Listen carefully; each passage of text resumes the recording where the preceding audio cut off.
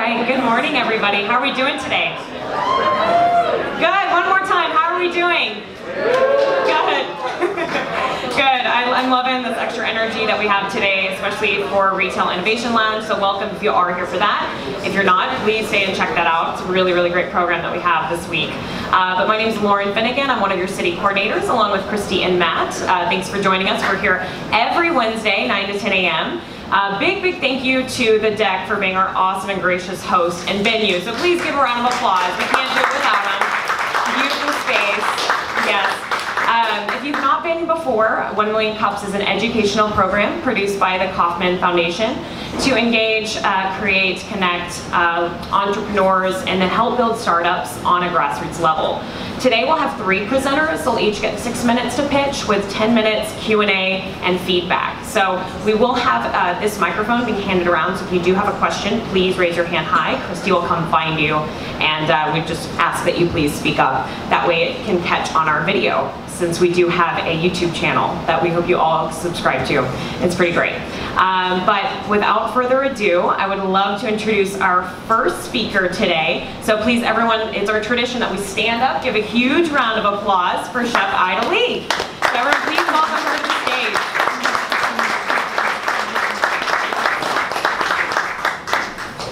Thank you. Thanks for everybody being here. Can everybody hear me okay? Okay, can everybody hear me okay? Yeah. All right, thank you. As I said, I'm Chef Idalee. My company is Luscious Legacies. And basically, how I got started in this was back in the 80s, I presented a signature truffle to people. And it was something I made out of my apartment, and they're called the Idalees of Texas. I still market those today, actually. And I sold it all over the United States. A friend of mine got me in touch with, she invited me to a party and told me to bring some of my truffles. And it put me in touch with buyers such as Neiman Marcus, Macy's, Hilton, Hyatt, people. I was in 23 states around the country within 6 months. It was really scary. So I developed that, and then after a while, 9.5 years, I kind of got burnt out. So I sold off part of the business, put the rest on hold, and went to culinary school. Went to the Culinary Institute of America in Hyde Park, New York. Fabulous experience. One of the greatest things in my life was studying under family and master chefs that I studied under. It was a fantastic experience. Came back to Texas, settled in Dallas, because I was in Houston, and I settled in Dallas. And I decided that my entrepreneur spirit was crying out. So I had gone to some parties, and I had, people would say, well, bring a side dish, chef, okay. So I would bring my coleslaw, and everybody said, oh my gosh, this is the best coleslaw I've ever had. I said, thank you. So a gentleman came up to me, and he said, I want to put you in touch with a co-packer. I'm like, what? Okay. So I took him up on that opportunity, and that is where I'm at today. I work with a co-packer that manufactures my products, and I sell to mostly hotels, caterers, private people that want my product, and I just got an account a couple months ago with a retail place. So I came out with a retail bottle of my sauce as well, which I brought with me, I can show you. And one of the things that I'm realizing in running my business is that I can't do everything. And I need to start learning how to work on my business instead of in my business. And that's been a hard project for me, okay? Because I like taking control of everything and making sure that I give the best experience to my customers as possible every time. It doesn't matter. My product is really consistent. If someone came to me and said, Chef, this coleslaw is really weepy. I don't know what we're doing, and I'd say, well, it's not my product, okay? So I will actually go and take the time and effort to go to see that person and let them know what they can do to make it a better experience. And I've been told that nobody ever does that. So I'm very, very grateful for that, and I take the time to do it. Another thing is that I recently got an acquisition of a distributor, and I'm very excited about that because that will help me, again, be able to pull back and not have to think that I've got to do all the sales, all the marketing, everything. I'm not that computer savvy. I don't have time to sit in front of a computer very often, okay?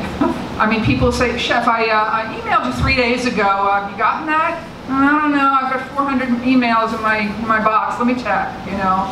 So we kind of laugh about it. And one of the things that my customers love is that I have a very sarcastic sense of humor. But it's only something I offer on days of the week that begin with the letter T, okay? I kind of cut it down, so that's Tuesday, Thursday, today, and tomorrow. So that is when I offer my sarcasm. And yeah, so as you get it, one of the things that's very, very important to me is making sure that what I do is consistent. And I need people that can help keep me straight. I've got several friends that, you know, will call me and they'll check up on me and make sure that I'm doing everything okay. And that's truly a blessing. Another thing is I'm very involved with veterans groups in Dallas because my brother was an Army veteran. My uncles were in World War II. Actually, my brother's named after my uncle that was killed at Battle of the Bulge. And a percentage of my sales goes back to a 501c3 veterans group because I believe in giving back. I believe in helping people. And I also believe in helping our next generation of kids. So if I have kids that are troubled or at risk, I help them. I take them under my arm and I kind of encourage them. Does anybody have any questions? Are we good? All right, well, we've got to go last for 10 seconds.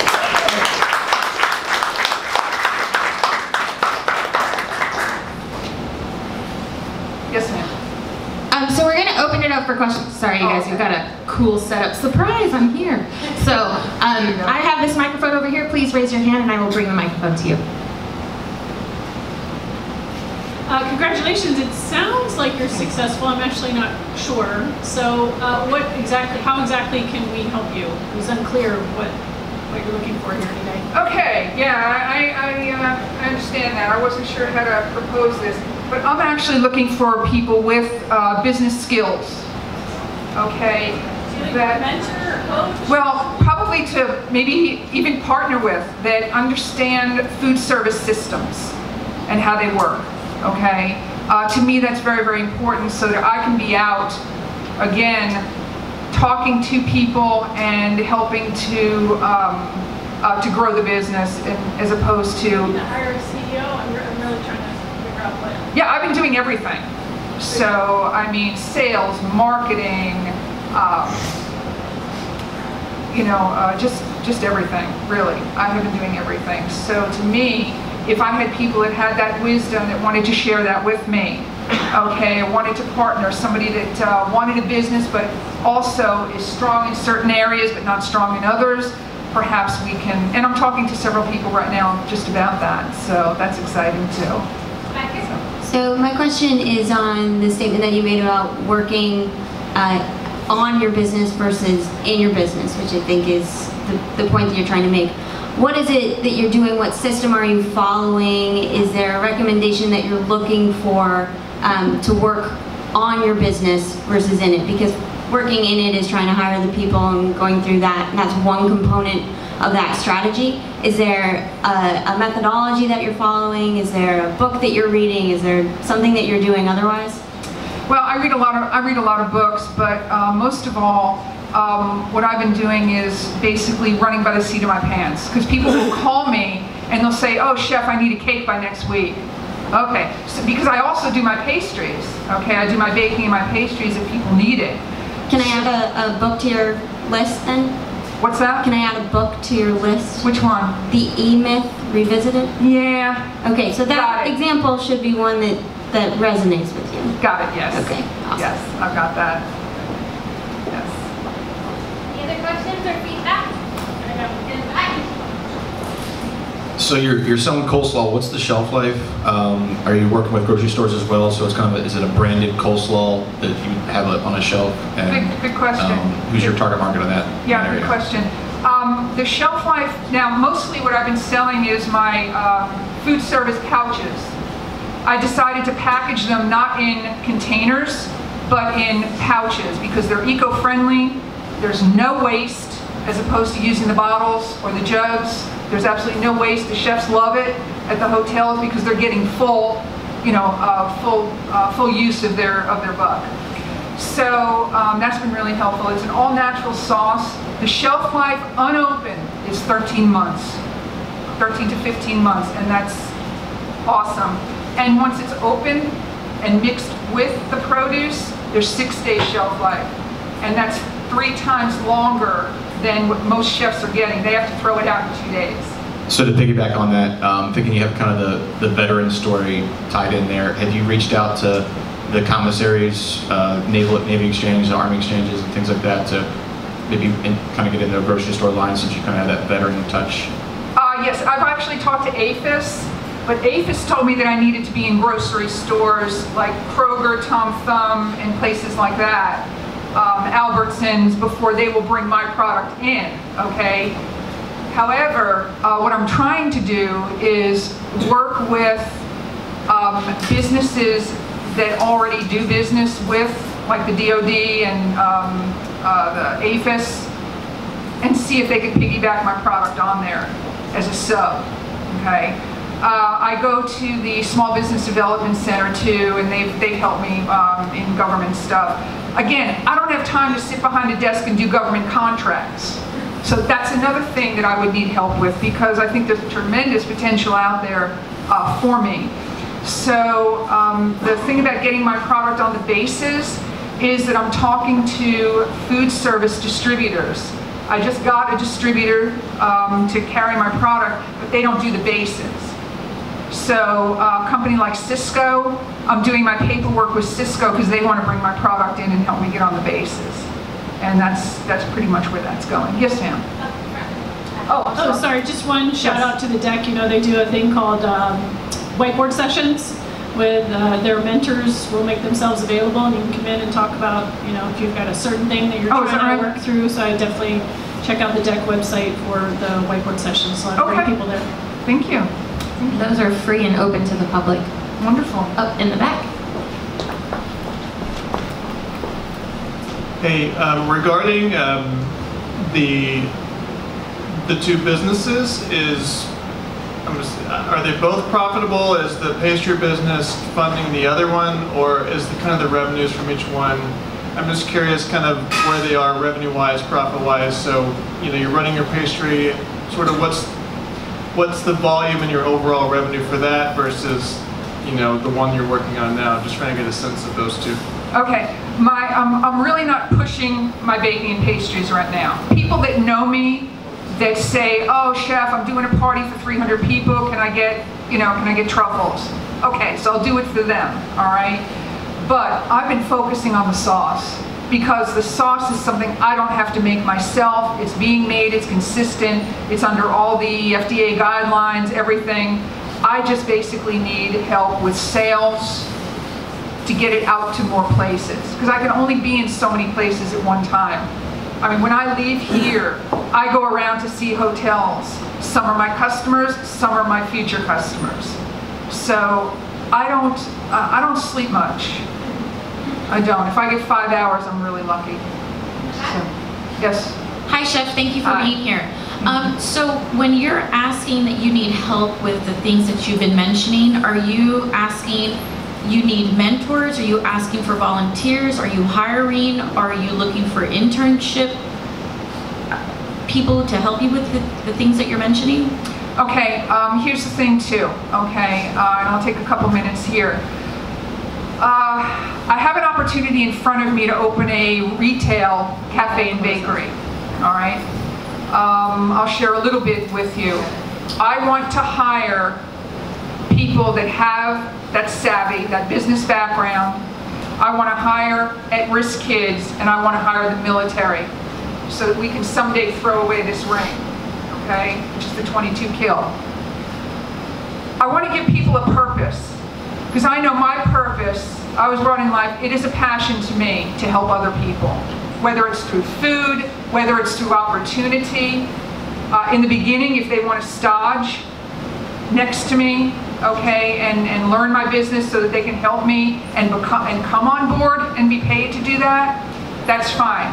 If they want to be paid right away, I don't know their skills yet, so I'm cautious about that because I've been there, done that, and got hurt, lost a lot of money.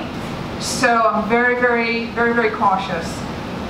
If they want to learn the business, learn hospitality, learn food service, I take calls all day, things like that. People will call me, they just got out of culinary school, and they'll say, hey chef, how does this work, okay? Because you don't get out of culinary school expecting to be an executive chef. That's not the way it is. You got to put in your blood, sweat, and tears for many years. I graduated in '92. So. All right, so just to kind of build up on that, we're going to close off the questions, and our final question is, what can the community do for you? Any ideas that you might have to help me grow my business would be very, very helpful. And if you have a particular talent that you're looking to grow and I can help you, I'm there for you.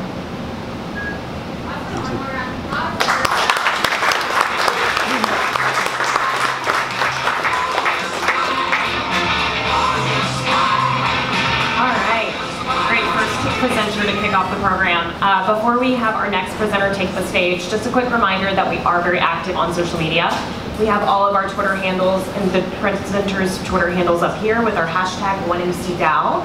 So please, we encourage you to go join the conversation, provide feedback, any other questions if you haven't asked them here, send them there, we'll respond. We love seeing all the community come together like that. And then we also have a big board out by the elevator. So if you do have any community events, please share them with us there. All right, well, without further ado, we'd like to stand up one more time, bring in our next presenter, Sunit of HealPal, Inc.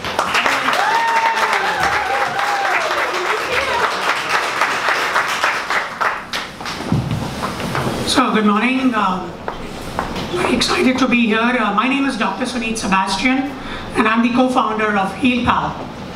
I'm very excited to share with you the positive impact that we are making in the lives of cancer patients today. Let's take a quick 30 seconds, because I know I have only 6 minutes. Just look at the person next to you, say a quick hello, and answer the question saying, do you know anybody, family, friend, relative, neighbor who has cancer? A quick yes or no among yourselves. Just yes or no.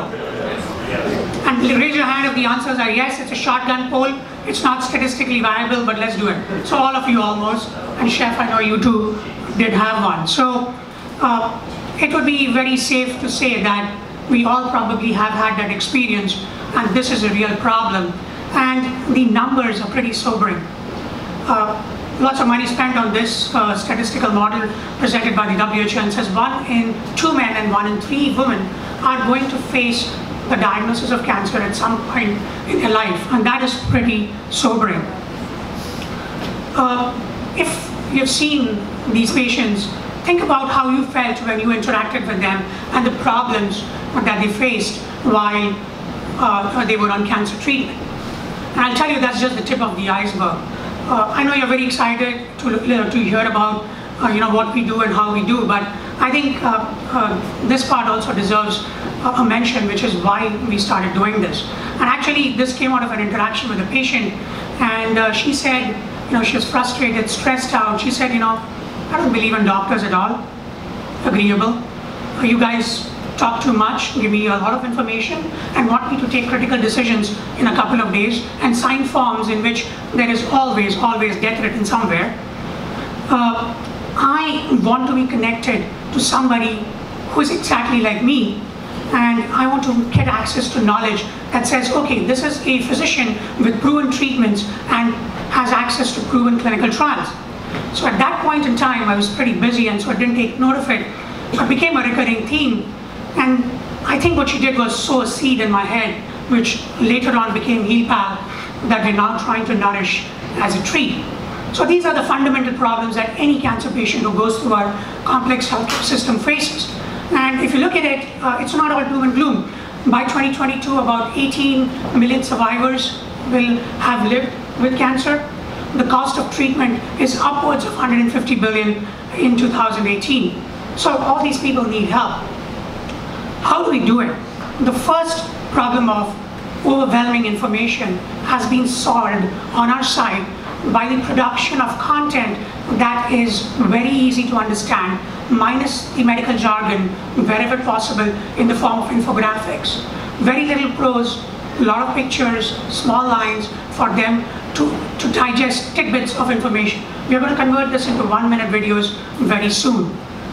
But this is where the magic sauce really happens. She said Patients, who's exactly like me, and we actually Googled for it, and there is a company that is called Patients Like Me. But it still didn't bring the match of one patient to the another.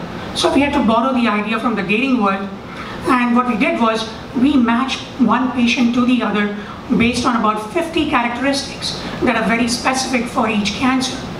So where's the magic?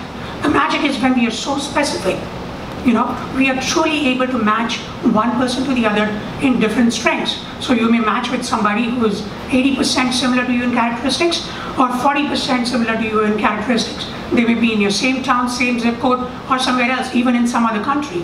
But when the match is so specific, what happens is the interaction becomes very, very crucial, high quality and high value. It's not a pity party, it is an exchange, or rather I should say once connected, it's an exchange of two deliverables. You have to tell each other who is your physician and do his treatments work, and the other is do the clinical trials work that she was on. Very, very vital information for a cancer patient who is really clutching onto straws. But the brains of the operation we call as Everest, and what Everest is a data analytics engine. So all we want is not big data. I get really frustrated when I hear that word. Let's say simple data, simple information. As simple as in my zip code, if I'm a 42-year-old male, and if I have breast cancer, and breast cancer does occur in males, I want to know in that zip code, how many Indians with my age, with my education, really have breast cancer. And I want to reach out to them and really learn from their experiences, and then get charged up and take control of my treatment. We have gone to market with breast cancer, and we launched in March 2016. We are partnering with cancer foundations, support groups, attending social media and events organized by cancer patients, and also we are forming partnerships with physician associations and cancer navigators. So it's free for patients right now, and we intend to charge $7.99 a year. We have some decent competition in the space, but we differentiate on the basis of our cancer niche. We have a very good team of healthcare and technology who are working day and night to achieve our goal. We have launched, we have about 1,600 breast cancer patients on the platform. We have raised seed money from Silicon Valley and Health Wildcatters, of which we are a program, and we are raising $750,000. Thank you. This is my contact. Happy to talk after this. Awesome, we're gonna open it up for questions. Please raise your hand high, extend that elbow so I can bring you the microphone. Over here. Just one quick question for you. Sure. How do you monetize that? So what we're going to do is, in a few months, we're going to charge a subscription fee to the cancer patients, about $7, $7.99 a month. But more importantly, the associations and partnerships with pharmaceutical companies for the enrollment to clinical trials, because they're always looking out for patients, and we would have a very organized database of which patient has cancer with multiple characteristics. I have run clinical trials myself in my previous career, and also collaborating with physicians who want to give second opinions to patients, which is very, very important for them. So that's again a subscription fee, and more importantly be a marketplace for cancer patients where they can get anything from a wig. Most patients don't even know where they can get a wig or a fitted bra or a ride with Uber to go to their chemotherapy appointment. So there are multiple ways of monetizing it. And we have got a survey done that says patients are willing to pay if it is the right price. How are these people communicating? Is it all on the platform, or is it like just getting them in touch and then they take it away? No, it is all on the platform. It is a closed loop to take care of security.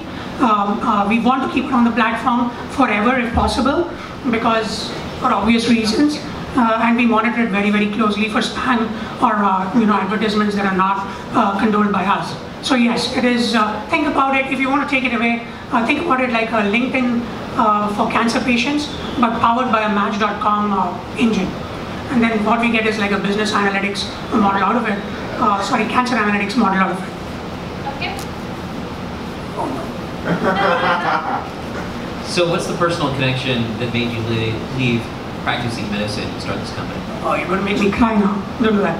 But anyways, I lost my 2 aunts to breast cancer, both my dad's and my mom's side. And one of them actually was a nurse for about 26 years. And she actually paid for my medical education. I was very, very poor when I was in India, and she really paid for it. And you know, as a doctor, I've worked very closely with cancer patients, but you cannot be empathetic enough, because when you see the patients there, you're seeing only one point in their life, that is the present, and then you see the future, which mostly is downhill. But when it came to my aunt, I'd seen her whole life, right? And so you see the whole trajectory in front of you, a very, intelligent, funny, wonderful human being, and suddenly just reduced to a caricature of herself. So you have that whole gamut of images in front of you, and then I was able to spend, the last few days of her life with her. I'm sorry, my voice is quitting, but that was the one point that was always on my mind. But I think the patient, that African American patient who was a high school principal, really taught me a lesson. She just whacked me on my cheek and made me question everything that I was doing. And so both me and my co-founders left our jobs and said we're going to do this full time and give it all it takes. Hope I answered the question. Thank you for sharing that. That was good. Kind of a 2-part question. I'm hearing, I guess, a few problems you're solving, whereas one seems like it's support and the other is information and then sort of resources. I'm not getting a sense of maybe what's the biggest problem. They're kind of like, which gap are you trying to fill the most? As you mentioned, there's other resources, and one example would be, the healthcare advocacy. So I can email specialist call that's starting to come into, insurance and non-insurance benefits. So I can call a specialist and get expertise that way. So within that realm, you can help clarify the problem and the gap. Sure, and I think it's not clear because when we pitch and we use PowerPoint, it's like an itemized bill, but if you look at the problem, it is not like 1, 2, 3 or 3, 2, 1. It's a dynamic problem. They may face all 3 on a particular day, they may face 1 on a particular day. So all those solutions have to be interlinked with each other, right? I cannot emphasize on just one, because that would be like patients like me. They emphasize only on collecting information, all right? It's a more purer business model, but it's one-sided, I feel. That's my critique, not as a competitor, but as a physician, and probably who's had patients and family members who have died of cancer. So it's not a business critique. If I want to take something from them, I feel that I should give 10x back to them. And when I talk to these patients and we have our focus groups, I ask them and we have all 3 questions. Oh, I love the content, but I did not use the match. Or I use the match and it is wonderful. And actually, I tell you, last week I got an email from a patient in Alabama who was not put on a clinical trial. She connected with the patient and was put on a clinical trial on her advice. And she found out that her insurance pays for it. She wrote me an email saying, I'm thankful you saved my life. I said, no, that other patient saved your life. And she said, you made the medium to connect with her. So, yes, on a PowerPoint I have to write it 1, 2, 3, but I feel in my heart and in my brain that I'm solving all 3 together, which are fundamentally the 3 most important ones. Over here. So I think what you're doing is awesome. Sorry, here. I think what you're doing is awesome, and I'm excited that the type of program exists. What I'm curious is, and I'm speaking from a point of ignorance in that I have an aunt who survived breast cancer, but I know that there are a lot of people, obviously, that die from cancer-related illnesses. So is it closed loop support, as in I create a relationship with another cancer patient and that cancer patient passes away, and I know that the relationship that a cancer patient would start in that whole process is oftentimes on the rocks in general, because they don't always have the most confidence in their treatment plan. But if someone passes away, is there support for them at that point, and then how do you get over that? If someone passes away, is there support for somebody else who's connected with them? Am I rephrasing it right? Yeah, beautiful question. See, the whole idea is a newly diagnosed patient whose life gets turned upside down when they have a cancer diagnosis. It's absolutely chaotic. So we want to connect people who are a little further along in the disease so they can be actually mentors or coaches to these patients. And cancer patients are uniquely qualified for that because they've gone through so much, have researched so much. I'll tell you, they know more than their primary care physicians and their family physicians in a month or two. And sometimes even like specialists like me, they come in with something that I don't know or I haven't heard. So when we match them, we give them a slew of 10 matches, which ranks from 100%, there's never a 100% match, not even in a twin, to about, let's say 50%. And so there is always a choice, she knows, and we keep updating these matches as and when she completes her profile completely. Those matches they will change. It's again a dynamic process. So if she connected with somebody who's 95%, then the next 85% exists. And the truth of the matter is, once you're diagnosed with cancer, the clock really starts ticking, irrespective of what somebody says. There is a lucky handful who survive and do well because their genetic composition really responds to the treatment. But I'm of the opinion that it really starts ticking. I've seen it in front of me. So there is support for them. There's a next match that is available. We also are now planning to get cancer navigators into the program who will jump in if that happens. They can be contacted and then they will lead them onwards. So we're really getting a fantastic cancer navigator on board as one of our advisors. She's been doing this for 39 years here in Dallas. And that too, it's thanks to the program that I'm in. But yes, it's a fantastic question. Yes, ma'am. Hi there, thanks. Hi. So how many matches to date have successfully happened, and how do you rate successful matches? Do they remain in communication for a certain amount of time, or I don't know? So we have about 1,600 patients, and we have made, I think, about 950. I don't know the exact number today, maybe 10, 15 up and down, but the way we measure it is how much time do they take to connect, how responsive they are to each other, the number of messages exchanged in a day. They also help us for our own business analytics, of retention, engagement, and that's why I'm a doctor, I can't go much into that. But if there is a problem with it, and that's the one that we're more worried of. We don't want anybody to hurt anybody on the platform, provide wrong information, and we're very, very cautious about that, and very, very, what should I say, very stringent about it. So we monitor those things very carefully. And any red flag is immediately, we had a few, is immediately, we put out the fire immediately. So yes, and remember, it's still very young. It's an infant. The more it is, the more bigger it gets. It'll become more mature. It's run by, just like Facebook or any other social platform. I hate to use the word social platform because this is not social networking. I would call it an outcome-based networking where everybody's looking for a great outcome. I hope I answered the question. All right, we're down to our final question. We're running low on time, so if you could just wrap it up quickly. What can the community do for you? All right. So I'm a part of the HealPal program, and I'm blessed to have phenomenal support, guidance. But my request to you is, I don't think, if you have not noticed the website address, it's www.healpal.me. We didn't get the .com address, which actually is better because it's HealPal and me. So to spread the word, it's a mission more than a business. That's how it grows. And if you feel you have any critiques, suggestions, please send them my way. My contact was there on the last slide, Sebastian at Ask a HealPal. I know there's not time for everybody to ask a question, but any feedback for the people who are shy to ask, please do so. I would love to hear your comments and critique. All right, one more round of applause for HealPal. Thank you so much.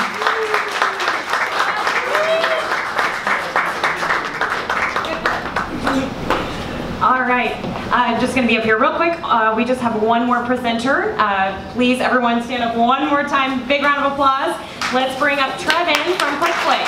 Thanks so much.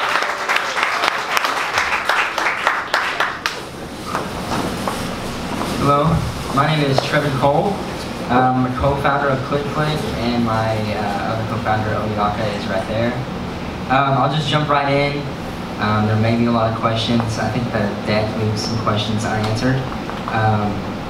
So yeah, just feel free to fire away. And there's us. Okay.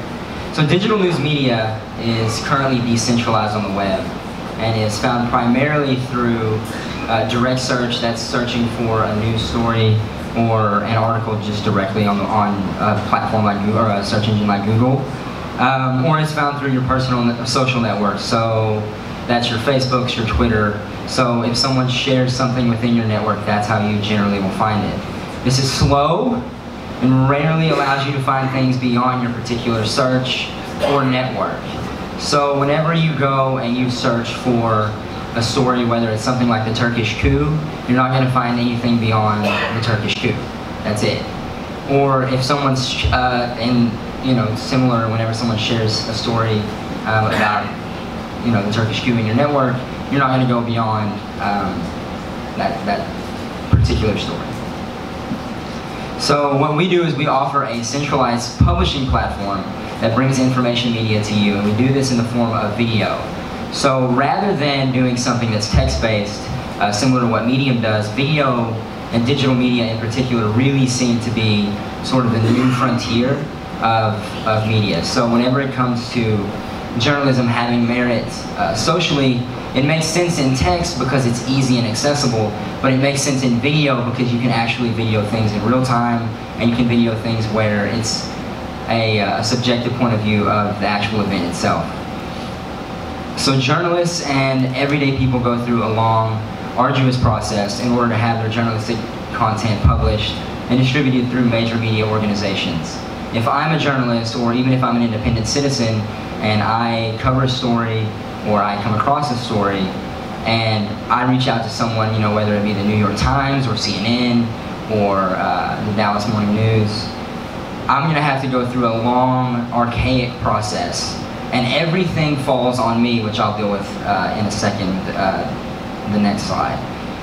So you deal with this long, archaic process of a back and forth between CNN and usually, or CNN, New York Times, any news organization. So the back and forth is so extensive, and you're doing this all on your own, which is its own can of worms. So what we offer is a flat platform, allowing everyone to share directly with an audience and quickly and easily publish their content. So rather than going through a long, painful distribution process, or a long process in which you're negotiating the pay that you receive from a major news organization, or you would be essentially fighting for your value, we offer a flat platform where everyone can immediately and easily upload whatever stories that they may have. Okay, so there are a lot of moving pieces to the journalistic process. This is touching back on what I said earlier about everyone handling everything individually and on their own.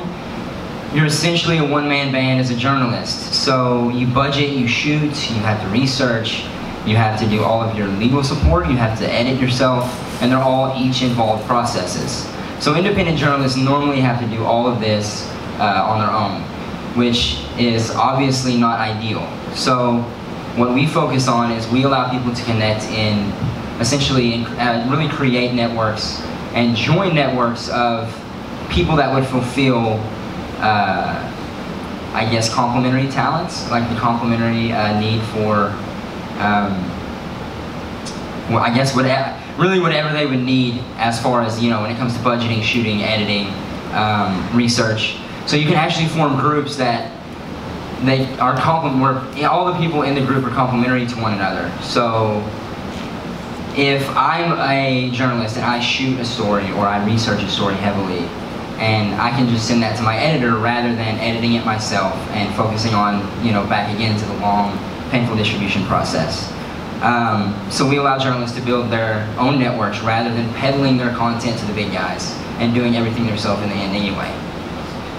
Impactful journalistic content can often be overlooked for the favor of clickbait. Basically, when it comes to being a platform, any platform, whether it's Facebook, Twitter, Medium, it really tends to be things that catch your eye rather than things of sort of objective value. So whether that's production content, or really well done research, generally the quality it tends to be low on those platforms, just because they value essentially the monetization over the actual content itself. So when we curate compelling content over clickbait and incentivize value, similar to how Medium would curate their categories. So whenever Medium curates their categories or whatever tab that they would have for the week, they do it on purpose to bring in the most objectively qualified content. So we also do the same thing. Open publishing platform is monetized through advertising. That's generally the idea. That's generally how things are done. I'm sure there's going to be some questions about that. Additionally, monetized through a Patreon-like or a Twitch bits-like system. So Twitch has a thing called bits. It's a direct compensation system between the uploader and the user. We offer the same thing. And then there's obviously a need for...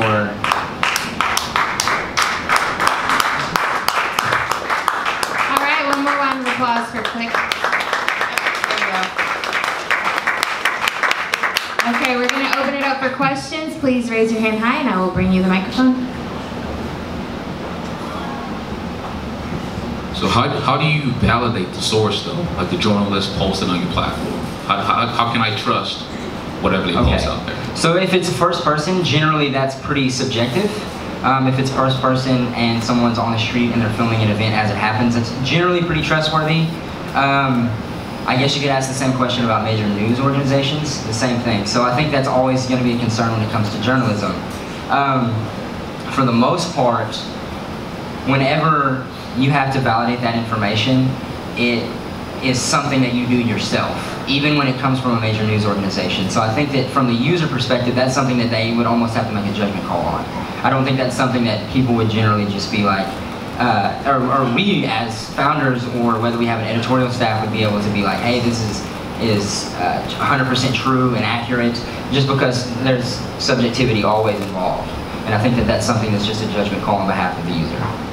It makes sense to not have control of it and let it be up to the user. So I may have a very different opinion on this election compared to someone else, or I may see an event from a different perspective than someone else. So I think it's just up to really the user to determine the value in one or the other. Question over here. How do you ensure the quality of the information that's posted on your site? And I say that kind of thinking about when you mentioned your editor networks. How do you ensure the quality of those people as the content's coming in, that it's going to stay the way that it was intended to stay, and then move on to your platform in the way that the open journalism is there? So whenever you come to us, we curate, I guess, what would be subjectively the most meaningful content, because obviously whenever you have humans involved, there's always going to be some level of subjectivity. So whenever it comes to actually sort of verifying the quality, that's something that also users would do themselves to an extent, but with an editorial team or even with us founders ourselves, whenever we look at the content, we actually particularly look at the production value, the value of the research and how in-depth it is, similar to what Medium does. So Medium has an editorial staff that goes in and they evaluate really the value in an article, an individual article, and that's really how they find the value in that. So I think for us, early on, as co-founders, that's our job, but eventually that would obviously, to an extent, be sourced with an editorial staff that would sort of judge quality somewhat as objectively as possible, I guess, as objective as it could be with you. Hey, thanks for presenting today. It's always tough to, sometimes can be tough to get up in front of this audience. And I do want to give you some feedback on the pitch itself. I'm not a journalist. I don't publish anything like that, so I actually didn't understand some of the things you were talking about. I don't know what Twitch or Twitch bits are. So for an audience like this, you might want to generalize and walk us through what you're doing and how it's different, rather than dive into stuff that we might not understand. Thanks. I'll just refer to the Twitch. So Twitch, generally when we talk about what we do in video, people immediately relate us to YouTube, because that's sort of the incumbent when it comes to being an open platform. And I think for video. So I think when it comes to Twitch, as a competitor to YouTube, that's a really good use case to look at and say, okay, these guys really pin down a single market rather than. So Twitch is a gaming. Oh, sorry. Yeah, Twitch is a gaming platform. So it's exactly like YouTube, except it's only for gaming. So I guess if you're not in the gaming community, it wouldn't make sense. But they actually have a system in which they have direct compensation for the uploaders. So if someone likes an uploader, they can send them bits. It's a sort of an online currency, I guess, from them. So I guess that's the best way to explain it. But yeah, I'll take note. Over here. So I'm just curious. So this is a completely video-based platform, correct? Completely video-based. So who is your target audience? Because as someone who consumes news via radio, I use Flipboard and then just search news sites on my own and go to sources that I know and trust. I'm just curious how you would try and convert. It seems like a pretty tall order in a good way. Like you seem up for the challenge, but I'm just curious who you're specifically trying to target with this. So I believe it's something around the tune of 60% of Americans daily consume news. So they usually consume things through their social networks or things like Flipboard. The issue with going in and saying I can search for things directly is that you have to really trust the source. So that can kind of be an echo chamber sometimes if that's the only source I want to hear from. But whenever you come in and you're like, okay, the New York Times is the source I'm going to go with, that's generally not what people do. They usually search the topic.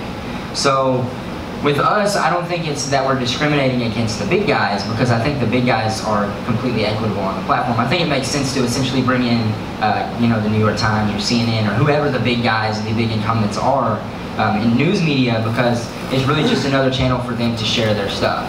So if that's somebody you follow, you can also follow them on our platform.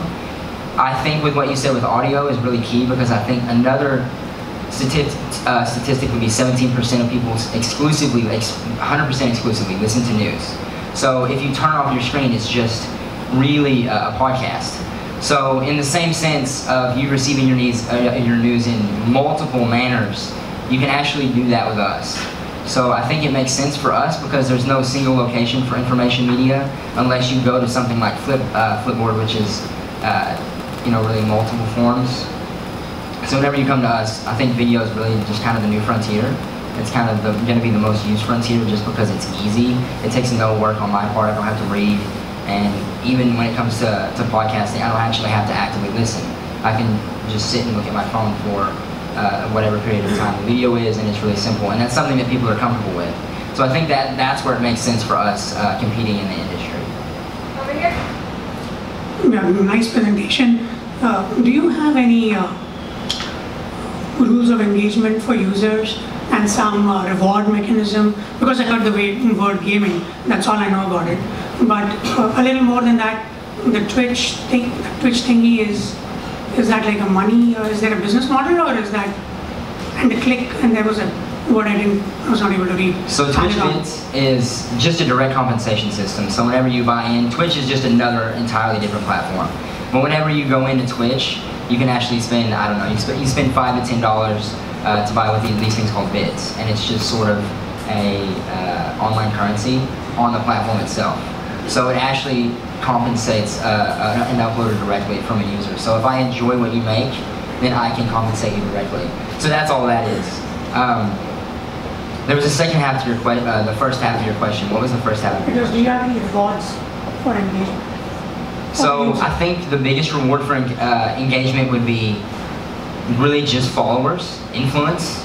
So if you create quality stuff, if you have a lot of very high quality engagement, you're more likely to actually be curated to the front page, so you're seen by a larger audience. So that's really beneficial to the uploaders themselves whenever they're able to engage and create quality things, because then they're on the front page of the platform itself. So then whatever topic they are covering, they're seen by a large number of people, and that just really expands their audience, increases their advertising revenue, and increases the likelihood of them actually being compensated directly by an audience on behalf of the audience just being bigger.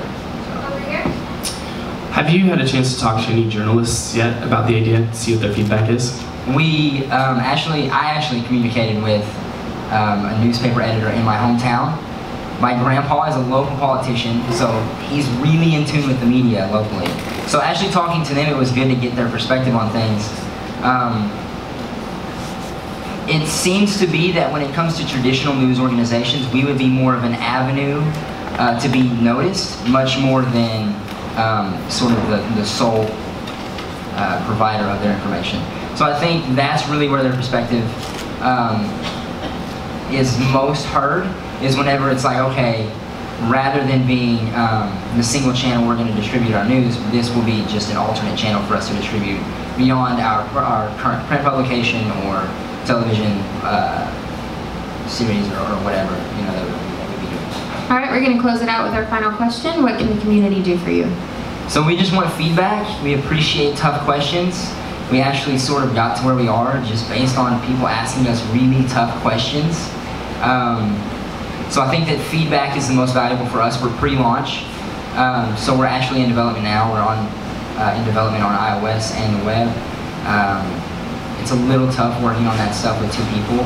So any sort of advisement, any sort of connections are really valuable to us, especially being in the early stage that we're in, but feedback is really, really valuable. So it really allows us to sort of be flexible to the market before we actually go to market. So I think that that's really just where we're at, and what you guys can do for us is just, if you want to sign up for the beta or you have any feedback, I think there's a slide here that actually has our info, so you can just reach me at trevin@cliqflik.com, and that would be the easiest way to send us feedback or send us any suggestions. So that's really why we're here, is just to get sort of a gauge of interest and a little bit of feedback from you guys. All right, one more round of applause for CliqFlik.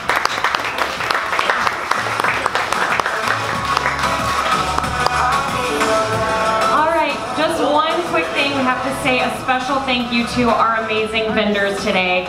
Big thank you to House of Genius for keeping us caffeinated, and yes, big round of applause, because that's so important for us entrepreneurs. And then a major thank you to Pin and Stripe for providing our mimosas today. So if you have, yes,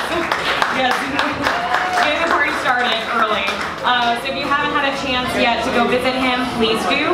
He's a luxury menswear specializing in custom fabrics, suits, accessories. He does have a really great special for everyone to redeem today. So please go visit him and catch that special offer.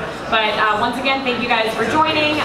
Please stay network, grab some drinks, and then we'll see you next week. Thank you.